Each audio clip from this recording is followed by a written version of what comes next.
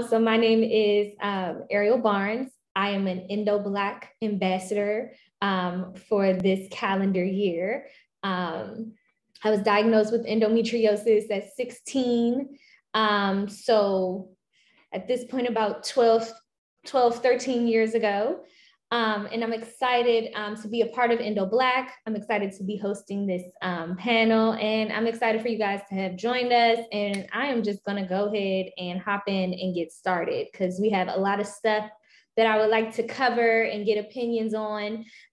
So we can get started right now. I'm going to introduce all of our panelists. And I'm actually going to start with Genika, right? Genika, I said it right? Okay.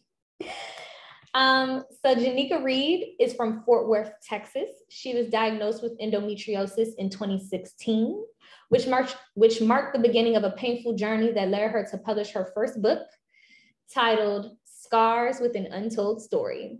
Genika's persistence and advocacy led her to become the first African-American board member of the Endometriosis Association, serving as the director of special projects for women of color outreach. She has shared her journey through several outlets such as social media, podcasts, webinars, and most recently hosting her first DEI speaker series titled Implicit Bias in Healthcare Endometriosis Awareness. Genika's goal is to continue to raise awareness, provide education, and support for women and young girls affected by this disease. Genika is part of the UNT Health Science Center, and she is the senior program manager there. Hi, Genika. All right, we got Texas in here. Okay. Hot Texas. It's like 101 degrees right now, right? Yes, ma'am. Okay, and then I would like to introduce Kristen Jeffers. Kristen is is the founder of the Black Urbanist and Christ Pattern. Kristen Jeffers, she identifies as she and they, is proudly Black, queer, feminist, and urbanist, and that's what she shapes her decades-long advocacy for spaces that honor Black women and gender-expansive people, along with allowing them spaces to thrive. She was one of the first people to bring the concept of Black urbanism to the internet and social media in 2010 by purchasing and launching The Black Urbanist, which in its 12th year continues to be a resource for Black urbanism at the intersection of feminism and queer trans life. She is the author of the forthcoming A Black Urbanist Journey to a Queer Feminist Future, a memoir and manifest for Black queer feminist urbanism. She is also the creator of the K. Jeffers Index for Black queer feminist urbanism, a guide, measure, and data center to assess the thrivance of Black queer feminist urbanist people globally, and curator of the Black queer feminist urbanist book canon in school. Finally, under the banner of Christ Pattern, she shares her own journey into sustainable fashion and invites others to do the same. A sought-after public speaker, workshop leader, and cultural critic, she is the proud and supportive partner of Endo Queer founder, Les Henderson. Hey, Kristen. Hey, hello, everybody. Yes, we are a double threat in this household. Yes, I see it. I see it. And we love to see it. Okay. All right. Hey, Les. Hey, everybody. Les Henderson, who is the founder of Endo Queer. Les identifies as she, her, and they, is the founder of Endo Queer and host of the Be a Beacon podcast.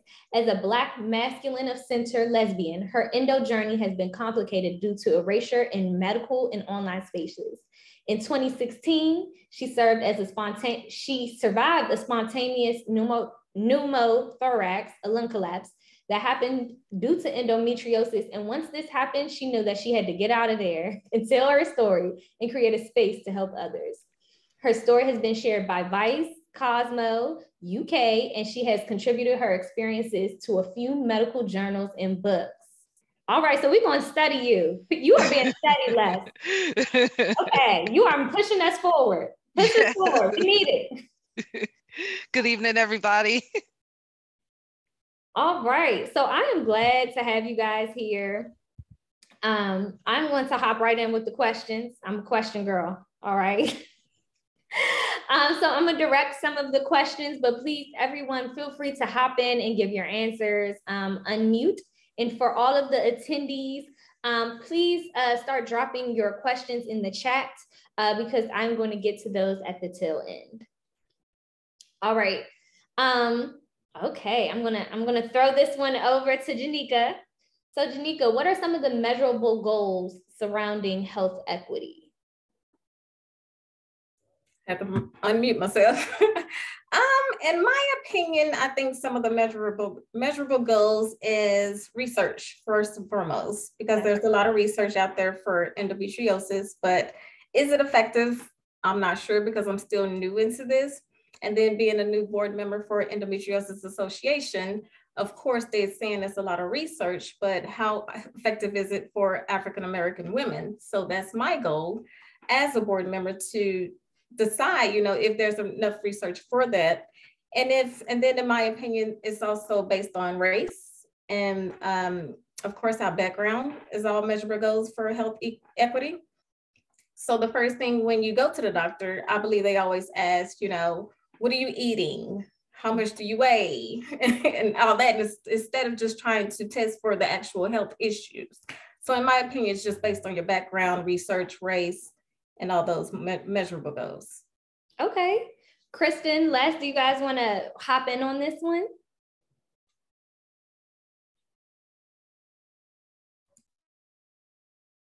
Oh, you muted. Okay, there we go.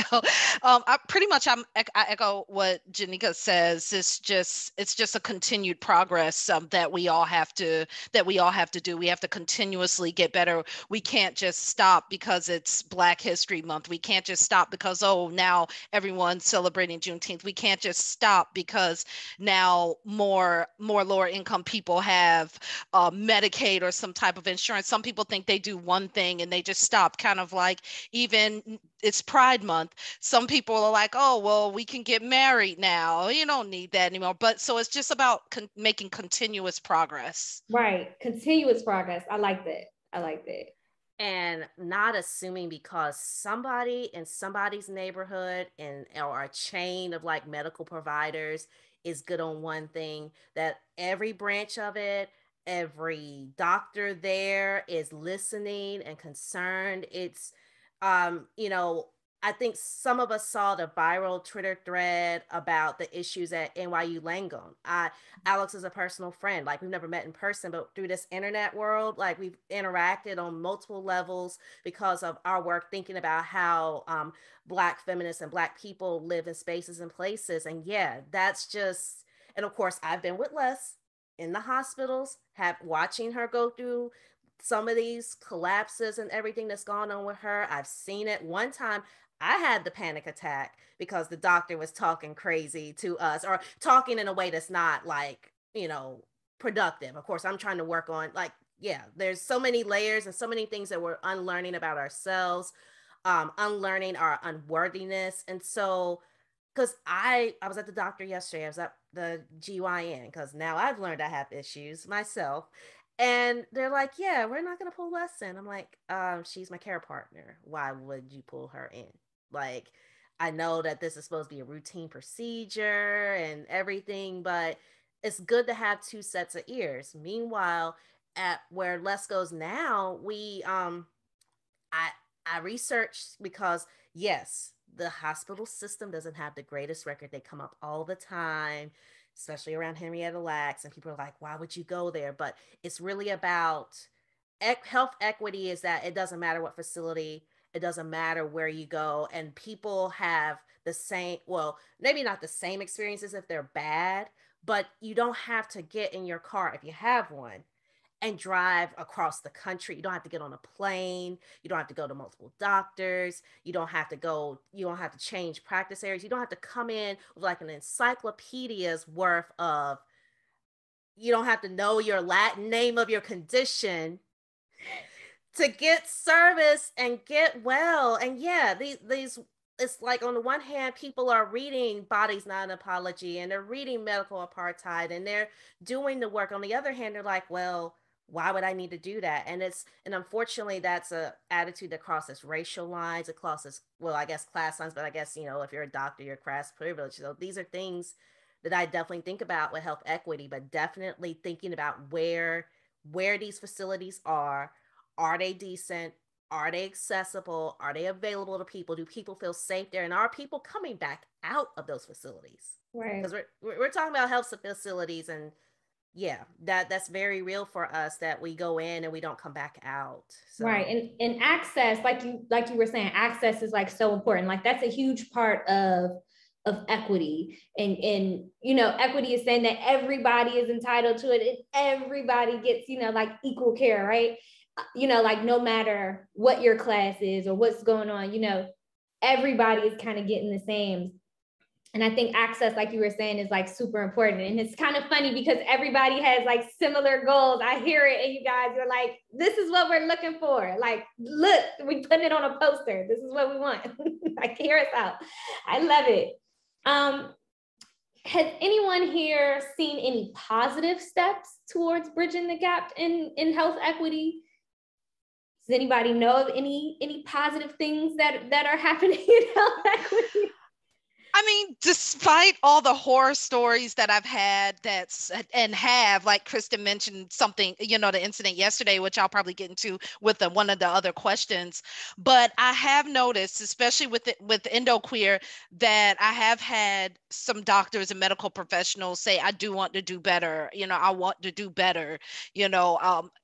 Thanks to you, I put my pronouns and things. So it is little steps, because after like yesterday when I went with Kristen to her OBGYN appointment, and it was just like, okay, the nurse kept promising, oh, I'll come, they'll bring me back, they'll call me back, and they never did. And then the doctor was also dismissive with her with a COVID test. So it's not always just something that you can take for granted, because not every location, not every facility follows it, especially traditionally in more people of color, Black, brown, and where we are still coming to terms with these intersections with the LGBTQIA plus community, with ability challenge communities. I mean, so it's still a lot of intersections that it's where we're still learning to incorporate. And so we just have to continue to move forward to bridge those gaps. But I have noticed some people, some medical professionals are taking better steps. Okay, that's good. That's good. Yeah, and I'll say that the last few times I've been to the doctor with Les in that particular health system, it's just a lot of folks are struggling with thinking about ability and thinking about incorporating ways of diversity of ability. The elevator was announcing every stop. There's a large Jewish population, so one of the elevators doesn't operate on the weekends, and that is marked. You can get there's so many languages. The last time she was hospitalized, she had a menu, and she might have missed the dinner hour, but she had a menu, and I got to order off the menu too. It's like making me wish I could have my next procedure at this place, but I know it's like, yeah, we're on different plans. And so we're kind of side by side seeing the different plans, but my provider is now opening like a Pride Medical, but it's centrally located, but they are doing that. So there is an effort. They were also at our Pride Festival, and they were in the parade. We saw them because we were just in the parade ourselves. So we saw them, but those are the positives, and just educating. They're still educating a lot around COVID and integrating things. So that's been positive. I haven't been to a doctor's office where they're not masking, but then again, we live in the DMV. It's at least where we've been, and there's still hospitals that are shared. You have rooms that are being shared, but she had a single room. I was able to have her in, and she's my only guest, and we're able to take the steps that make you feel comfortable with having a care partner in a room right now. So yes, there are hospitals, there are medical practices that are doing it right. I'm originally from Greensboro, North Carolina. The Okay. cones, yeah. The and if you all, this is something y'all can look up. City Lab, Bloomberg City Lab did a livability study a while back, and Greensboro is number one for Black women, and I'll make the caveat, Black cis women, for healthcare. And I think part of it is because there's such a wraparound. Like when I was younger, like I was going to the pediatrician regularly. We lived around the corner from the county health department, and my mom walked me around the corner, and I got my shots. I honestly, my COVID shots hurt more than having these shots in the leg, but it was right there in the neighborhood. And then as I got older, I went to a general practice, and pretty much there's like two main general practice areas. Kind of, it functions like it does with some of the other like a Kaiser type thing, but it's like locally, as local based. And honestly, like our hospital system at home decided not to merge with a bigger system. They're like, no, this is going to mess with our equity. They just reopened. Now, I wish they hadn't called it like a women's center, because it doesn't encompass kind of our diversity, like the diversity Les and I encompass. I'm not sure if like we went to that wing, we would get the care that we needed, especially if we were transitioning, or if we were like, you know, yes, I do identify as a non-binary individual. I do lean femme. I'm Southern. Like there's certain things that don't bother me personally. And I like that they're centralizing the care. I mean, I was born in like the this wing that's returned to the main hospital. So literally, like, there's only one hospital you go to. You pretty much go to the same hospital. My mom just went through some major care, and they caught it. Like, they caught her issue immediately, and now she's in remission from that issue, because it's just there's a wraparound care. And so, yeah, there are cities and there are places that are doing wraparound care, and they're doing wraparound care for Black bodies, and they're empowering Black doctors, nurses, everybody at all levels to get the care they need. I've never been in that hospital, and I've been there with both sets of parents. I've been there as myself, and I've never had issues. But then, yeah, I've been at hospitals with Les, and it's like, yeah, we gonna yell and scream until we get out of here. So yeah, that's important. Yeah. So really there is definitely positive things happening. You know, telehealth, you know, that so many doctors will meet you right here in Zoom or in their portal. So those are the positive things I've been seeing. Okay. Genika, do you see any positive changes from where you sit? I do sometimes. It just depends on the hospital and the doctors and the healthcare providers that are in the field. I think there is a slight bridge between and gap in those issues. It just depends on the person, because lately I've had to constantly follow up with my doctors I get test results, notifying that I have test results, but I'm like, okay, who's calling me to explain what this means? I mean, these words on here, I don't even understand what they are. So I constantly follow up. Who's going to explain to me what that means? So it's just about me following up, staying on top of doctors. Don't be afraid to educate them as well, because sometimes they don't know. So I want them to go find the answers for me. So it's just about staying on top of healthcare providers as well. So I do see a slight bridge in that, but hopefully it'll get better within the future. I'm sure it will. But being on this platform, to me, is a step towards bridging that gap. Okay, I agree. Making people aware of what's going on in the treatment that especially Black women do receive. I agree.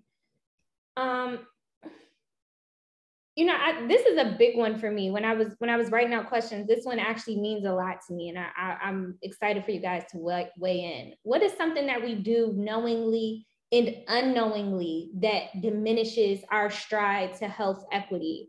This one means a lot to me. You know, as a cis woman, you know, you want to make sure that you're not just moving yourself forward, right? But I'm taking everybody with me, right? Like I want all of us to move forward. So what are some, you know, what are those things? Because I do sometimes feel like unknowingly, right? We do things that we don't know are kind of pulling people back or diminishing our strides towards it. So what do you guys think we do knowingly and unknowingly to diminish our stride to health equity?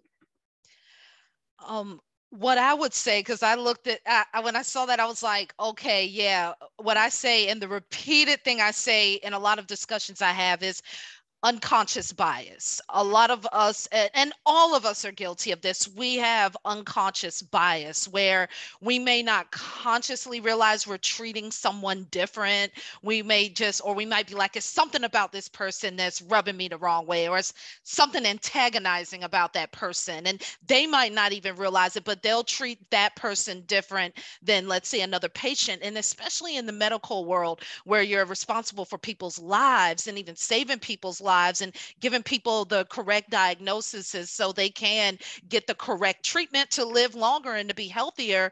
If you have that unconscious bias and you're not aware of that, then you're putting people in jeopardy. That's why we're having this conversation. That's why Lauren has created this platform in her organization. This is why I've created Endo Queer. This is why Kristen created the Black Urbanist. This is why Genika is in her field, because it's just been so much bias going around, and we're all victims of that. So that continues to hold people back in the community. Like, what if I, like at the appointment yesterday, not to keep bringing it up, but what if if I did come back there to Kristen's appointment and I could have maybe spoke on something or gave my my input into something that she's been going through, but it was a missed opportunity from that specific doctor because of whatever, was going on with her.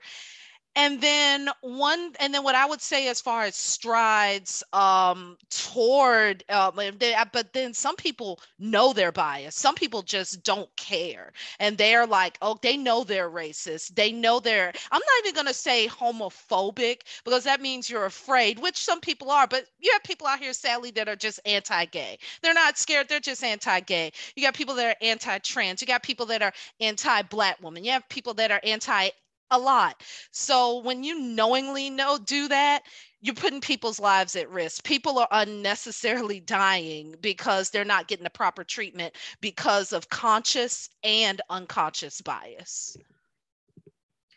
Genika, Kristen, you guys want to weigh in on this one? Yes. It's cool to sit out a question. If you guys want to sit out a question, it's fine. Yes. In my opinion, we knowingly, well, I say unknowingly, diminish our stride to health equity by not sharing the true depth of our pain. Especially when going to the doctor, we kind of diminish, like, oh, it's bad, but it's not that bad, because we're taught to deal with it. We're taught to just take some medication and you'll be over within a couple of hours, just to deal with it. So I think it's just us unknowingly knowing that we're not sharing the depth of our pain, we're diminishing that stride.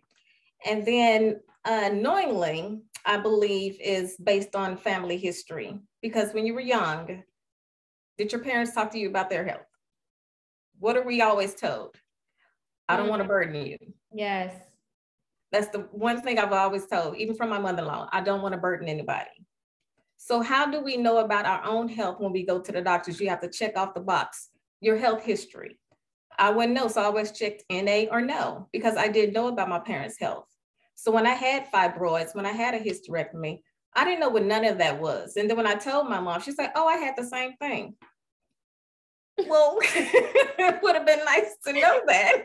So I want to break that generational cycle, because I tell my kids everything that's going on with my body, what I went through since 2016, they know everything. So I don't want to have that cycle where we're keeping secrets about our health. I even tell my husband, if something's going on, let everybody know in the family so they can be aware of what to check on that box when they go to the doctor, because we need to know our family history. That's good. That's good. Yeah, and let me pop in real quick. So my parents decided to tell me. That's why I'm able to say, hey, I've got family history of breast cancer. Hey, I've got family history of bipolar, because their parents didn't say anything. And they're like, no, we're going to change the cycle. Yes, I have the privilege of having watched my mother's hysterectomy on video in 1993 on a VHS. Yes. She just explained, she's like, yeah, so watch, the balloon is my uterus and then it's going to disappear. They cut out some of it, but they're going to be like, yeah, here's the balloon. And now it's gone. And here it is. And they actually let her take her videotape home. And this was a white male doctor, cis male doctor. And but mom had told me that she had had a bad experience with another OB and GYN because she also had endometriosis. So when Les said she had endometriosis, I was like, okay, this is not new to me. This is something that's gone on in my own family, you know, and of course now I've had myself tested just to see what's going on. I just found fibroids. So I'm glad that I had, you know, a family that was like, and I had just talked to my mom about this now. She's still struggling with like me being queer, us being together, like all that. But when it came to health, she was like, okay, you got this going on. They tell you you can get something done about it. Go get something done about it.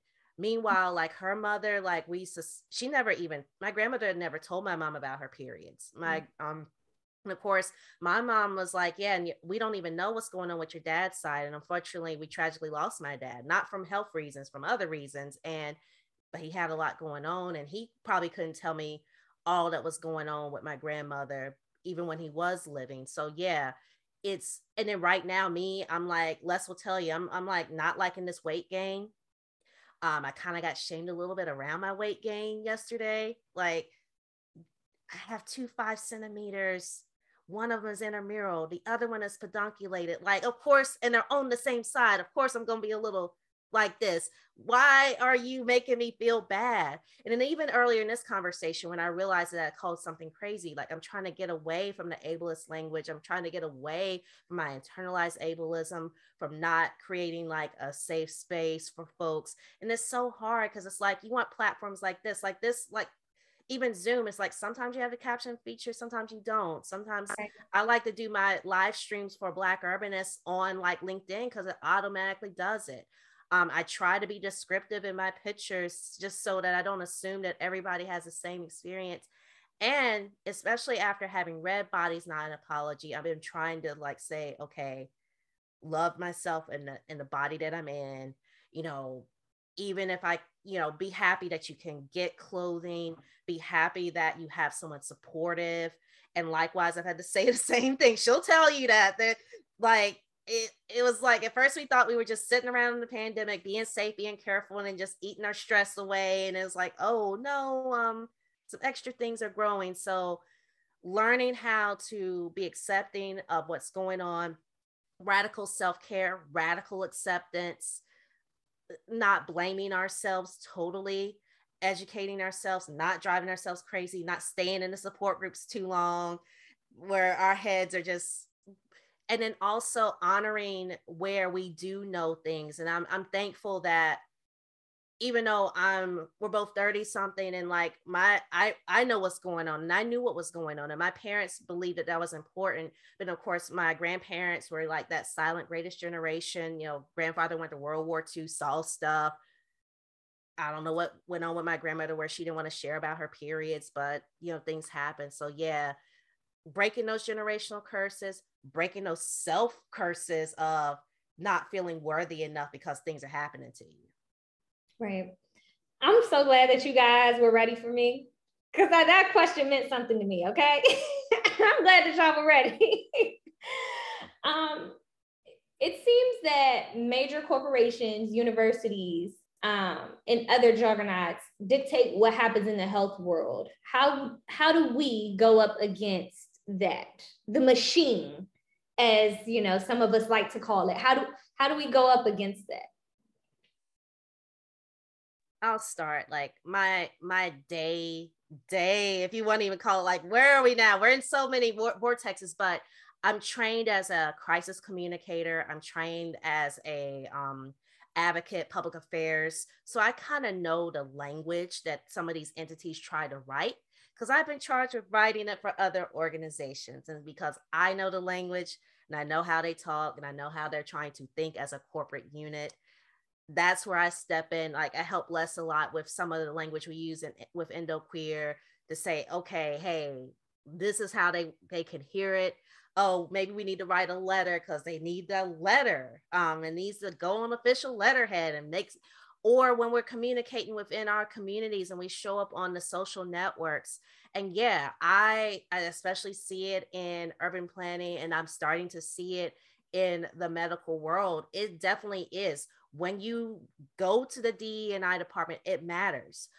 When I had to report, the same folks were just not reporting, she's reporting on me. because I reported on her behalf, the same entity. And, bless his heart, as we say here in the South, like, I don't think the man meant harm. He just didn't know, and he didn't know how to do it. But I'm like, yeah, have a training, have another training, be gentle about it. Give this person an opportunity, like give your staff an opportunity to learn. Don't make a show of, oh, well, we have this unaffirming, unknowing person, especially when your company is still, 1 minute you have a pride float, the next minute you're giving to anti-gun control or some other pharma company that doesn't actually give medicine that's good. I think the one thing that we can do as individual people is continue to build this advocacy, to have these conversations, to educate ourselves and each other, and demand to go with people. And yeah, I'm very happy to see what entities like the ACLU and Planned Parenthood, their legal departments, are doing, literally filing injunctions so that you have that institutional battle happening and coming together to make sure that things happen. It's unfortunate so many of our civil rights have had to go through a legal process, but ultimately remembering that, yeah, there's a lot of legal stuff that happens. Yeah, you may be justified in filing a lawsuit, a malpractice lawsuit, or asking an entity to have be retrain someone, or letting folks know that an entity didn't follow procedure. But ourselves, we have to remember we're human beings no matter what. We're worthy no matter what, and don't feel guilty about saying, hey, institution that claims you have a handbook, institution that claims you have law, institution that claims you know everything there is to know about an entity. We're not all hypochondriacs. And yes, there's a little bit of internalized ableism or even external ableism in thinking about that concept. And yes, the root of your prescribing and everything is rooted in experimenting specifically on Black bodies, Black women's bodies, Black intersex bodies. Like, they've had a lot. So yeah, personally, don't give up on yourself. Institutions, let it loose and let folks sit there and educate you. Okay. Yeah, you have to keep holding those institutions responsible, and we got to hold ourselves responsible too as patients. It's a double-edged sword here, because with institutions, we have to continue to build our collective power, like we've been doing with the healthcare movements and the health equity movements that we're doing. Because if we don't, they're going to continue to do it. If we're like, oh, that hospital system's too big, nothing's going to happen, I'll just quietly deal with it, because they think they have to. But no, we have to keep holding them accountable. We have to keep collaborating and working with those that do want to work with us. And then as patients, don't be afraid to file a complaint. Don't be afraid. And I realize that especially in marginalized communities, sometimes you may have no insurance, or you may have a public insurance. So you may only can go to like a public health clinic, or your options may be limited. But please know that you still have your rights as a patient, and you still can file a complaint. You have to hold these medical professionals accountable for everything. Do not let them continue to get away with it. Then there's groups like Lauren's and mine's and Jenika's work, and a lot of us out here, we're all here to help. We're all here to let you know you're not alone. When you have people out here with you that you can collaborate with, that you can talk to. Even with Endoqueer, so many people are connecting with each other. With Endo Black, people are connecting with each other. So we have to just keep holding each other accountable. Okay. Genika, did you want to? Yes, just to add on to it, I say, as the saying goes, if you can't beat them, then join them. So I currently work for a university that's housed in Texas, and we work with a lot of students, and I'm on a committee where we're responsible for creating these speaker series. And so it was in March, and so I decided to create a speaker series, what we talked about in the intro, that was titled Implicit Bias in Healthcare, that focused on endometriosis. And that's where I invited 3 beautiful ladies to tell about their stories. Even Lauren was a part of that speaker series, and it was a great event. We had pharmacists attend, we had all kind of healthcare providers, students, faculty. So it was a lot of people that became to know what endometriosis was. So I decided, hey, just use my platform. If I can do it next year, I'll do it next year. But I'm going to continue to use the platform. So if you can't beat them, just join with them. I like it. I like it. we're battling this from the inside and the exactly. outside. I see where we're going with this. I like it. I like where we're going. I wanna pivot to the racial justice part of our conversation today. What does racial justice mean to you? And I'm very interested because it means something different to everybody, right?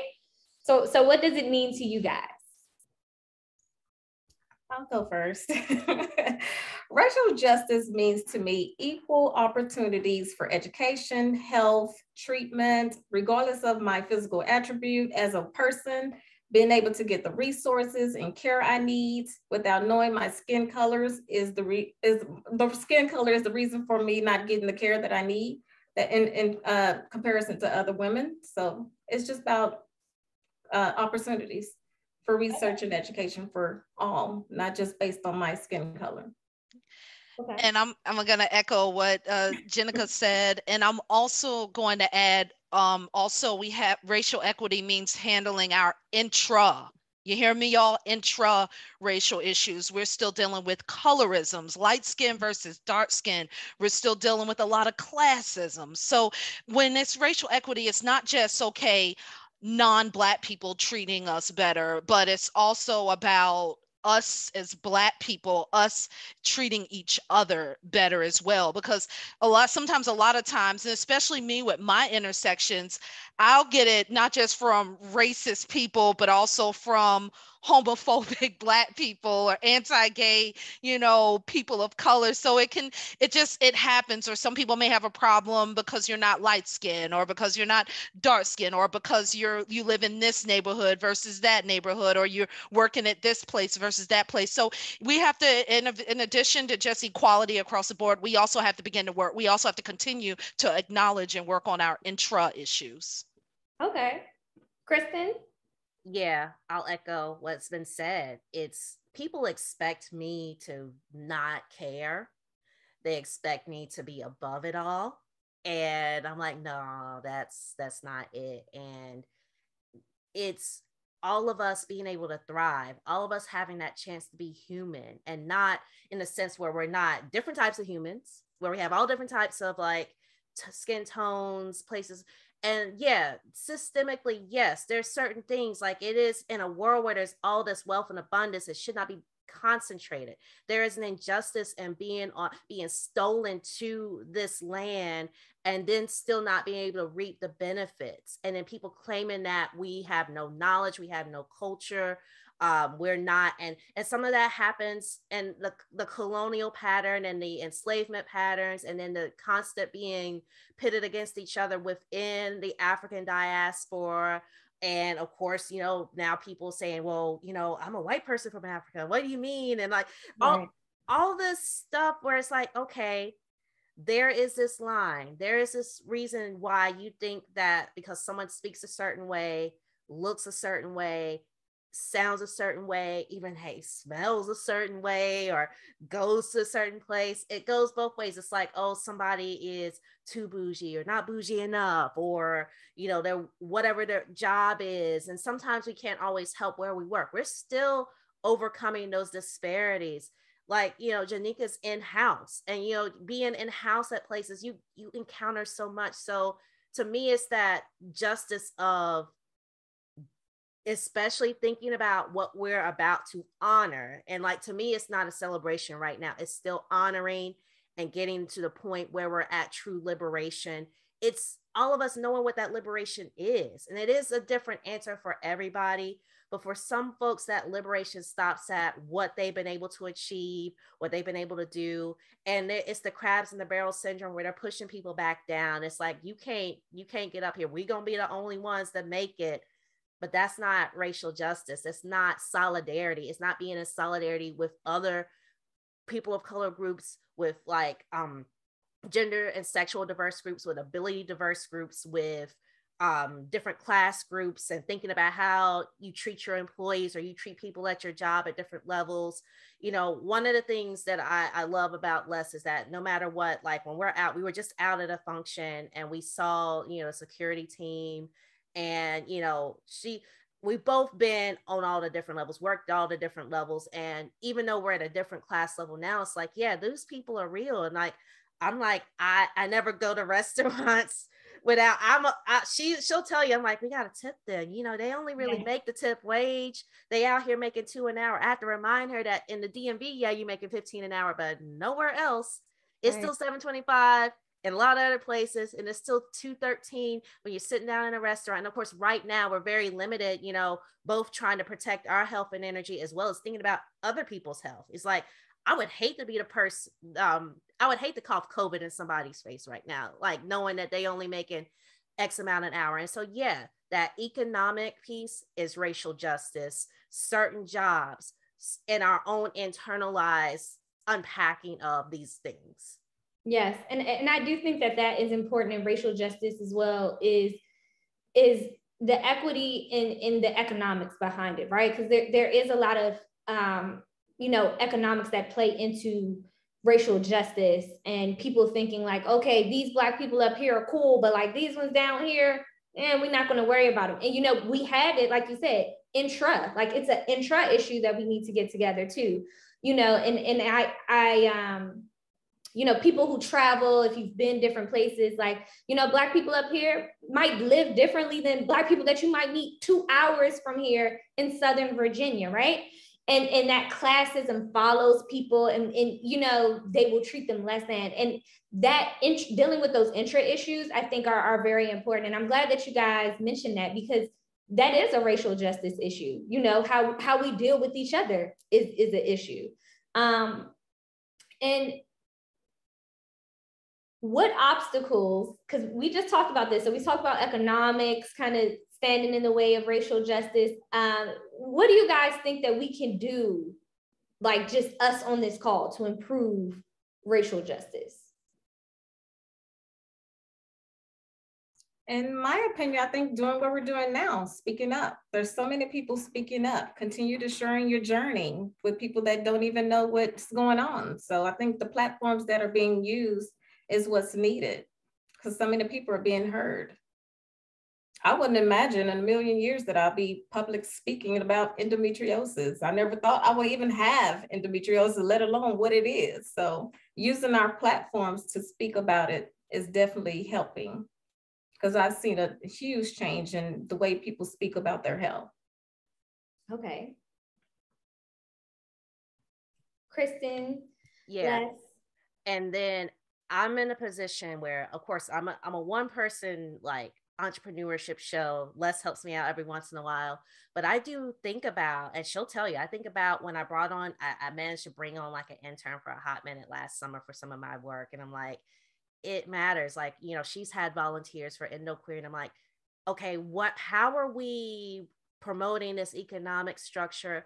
Are we listening to people? Like, okay, I want to give folks an opportunity to attempt to do something, and I'm going to mentor them. And I know that I can coach them on the ways of the world as it is, versus saying, oh, well, they got to climb their way up. Because there's so many people, like so much, the expectation is that you got to climb and claw. So it's like thinking about, as we're creating our own entities, businesses, advocacy groups, when we're at church or the mosque or the synagogue or a sangha or whatever your spiritual affiliation is, if you're folks that are interacting with the public schools, with the hospital systems, with just jobs, like, you know, Les and I both also work in urban planning, and we have this conversation with these urban planners all the time. Hey, this isn't cool. Hey, people can't just roll onto the bus when it's like this. Like there's a difference here. And then another thing I've been doing, and that's why it's in my bio now,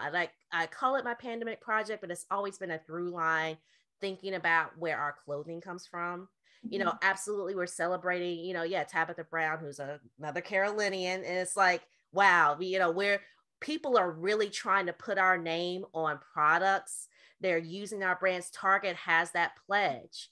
but where's the stuff still coming from? Like, I literally blessed my pants that I was able to find last night because I was like, gosh, I don't know who made this. And I think especially in the Juneteenth season, to think about who else is still under coercive labor arrangements here and abroad, for us to be blessed, or blessed as it were, in the positions that we're in. And so, yeah, I think those of us who are of color, all across the different advocacy groups, from Movement for Black Lives, NAACP, and of course our solidarity groups like AAJ, the Asian Americans Advocating for Justice, and even SURGE, you know, when we do see white so-called allies show up for us, these are the conversations that need to be had around this economic equity, because that is where I'm starting to see fault lines and issues, in addition to obviously LGBTQ, where and we might be a little bit further along on that, but definitely the economics and thinking that it's okay to discriminate because of income or perceived income, and sometimes size is still, we're just now getting out of fat phobia, we're just now getting out of ableism. So there's definitely ways where we still need to, not even challenge some folks on LinkedIn today. You know, it was, the idea was cute about the pronouns being paying me, but I'm like, you don't want to draw in energy where they only paying you. Right. Abundance is in this world, so be careful with that. And remember that there are also siblings that are Black and queer, and we are just as proud this month. We saw that, y'all. And so it's taking those moments and saying, hey, call in, hey, this is how it needs to roll. Yeah, pretty much I echo what both of them said. And I just want to add that, of course, we're all human, so things will happen, but especially in these advocacy spaces is, you know, we have to continue to try to be drama free, because we have to remember the power that we hold. You know, a lot of bickering happens between certain advocacy groups, and that diminishes the movement. That takes people away. You know, I'll see people, especially in a lot of marginalized communities, and even in the endometriosis community, like, oh gosh, you know, I don't know about being a part of this. There's so much bickering, and then they withdraw themselves from a movement that they're needed in and that they should participate in. And we see this across the board with a lot of organizations and advocacy groups. So we have to continue, y'all, especially as a people, we have to continue to keep it tight. We have to continue to just be there for one another, check our conscious and unconscious biases, and just continue to just try to be drama free and work past all the little petty stuff, because that's not helping anybody. Right. I am just like taken back by all of the knowledge that you guys have. And this was an amazing discussion. And I am so glad that you guys took the time to join me today. You could have been anywhere in the world, but you were here with me. And I'm grateful. And you know, these types of discussions, these types of panels, these move us along so much further, right? Like, you know, years from now, when we're looking at these videos and we're like, wow, we actually have accomplished a little bit, you know, since that, you know, 4 years ago at that panel, and, you know, just always moving the bar, always just, you know, moving everybody along. And we don't know where this recording will end up, you know, 10 years from now, but, you know, I hope that everybody, you know, who watches this, gets inspired to move us forward and move us further along. And take somebody with you. Take somebody with you when you move forward. And you know, with the legislation that's being presented in Congress, in the Senate, I do hope that that health equity piece gets closer to equity. The same thing with racial justice. You know, I'm hoping, guys. So bookmark this, that this is 2022, and hopefully in 2025 we see a little different change, and even further from that in 2030 we see a little bit more, right? You know, because the internet is forever, and this recording will be saved somewhere. So thank you guys so much for joining me. It means everything to me. And just, you know, shameless plug, because I love to do this. I'm just gonna put you guys' Instagrams on here because I love to connect everybody. So Genika, I do not see your Instagram on your bio. I don't have Instagram. Okay, this is the thing. I have an Instagram, right? But I only follow celebs. But I have a Facebook. Okay. I don't have my Instagram just popping yet, but okay. These days. I'm a shamelessly plug your organization then. Okay. There we go. So anybody who wants to keep up with Genika, you can follow this website, endometriosis, ASSN.org, to keep up with her work. You can follow Les at EndoQueer on all platforms. All right. Okay. So that is Instagram and Twitter. Go ahead and follow our girl. And all of them. Stay connected. And Kristen, who is the founder of The Black Urbanist, and Chris Pattern, you can follow her at The Black Urbanist or Chris Pattern. Endo Black, you guys already know where to find us, Endo Black. Okay. And on behalf of Lauren Carnegie, our director, I want to say thank you guys so much. And Endo Black has a few fundraisers coming up, so I'm gonna shamelessly plug our stuff in here as well. On June 24th, Endo Black is having a virtual Panda Express community fundraiser. So when you order online, just use code 909091 to support us. And we will also be hosting a meet and greet on August 20th in the PG County, Maryland area. So I hope everybody can attend that. Are there any questions in the chat? I haven't seen anything. Ariel, Jessica, thank you guys so much for attending. We appreciate you guys being part of the discussion, and it is 7:57. So I'm going to let y'all have the rest of your Thursday. Oh, come on. We have another hour. Gosh, that went by so fast. It did go by fast. Thank you so much for having me. Thank you so much. Yes, thank you. Ladies, thank you so much. You too. Yeah, thank you. And it's I want to just say it's a pleasure to share the panel stage. It's usually one or the other. This is the first time we've done it together. So world, see that you can book multi-hyphenate households. Yes, you can. Together. You can do it. You can do it. Amazing. All right, guys. Take care. See you guys next time. Right. Good night, everybody. Bye.